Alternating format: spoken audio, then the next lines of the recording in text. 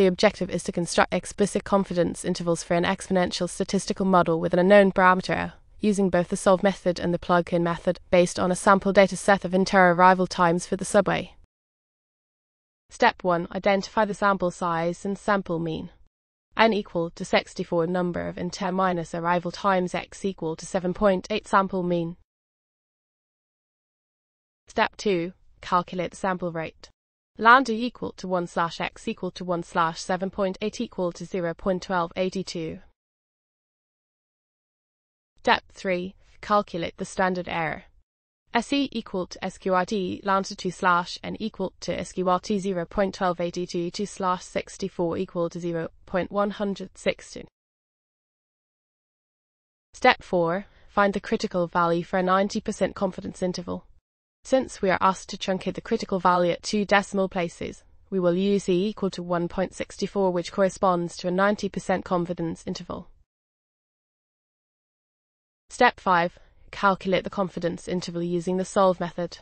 Lsolve equal to lambda minus E asterisk C equal to 0.1282 minus 1.64 asterisk 0.160 equal to 0.1282 minus 0.262 equal to 0.1020. Solve equal to lambda plus the asterisk C equal to 0.1282 plus 1.64 asterisk 0.160 equal to 0.1282 plus 0.262 equal to 0.1544. See Isolve equal to 0.1020 0.1544. Step 6. Calculate the confidence interval using a plug-in method.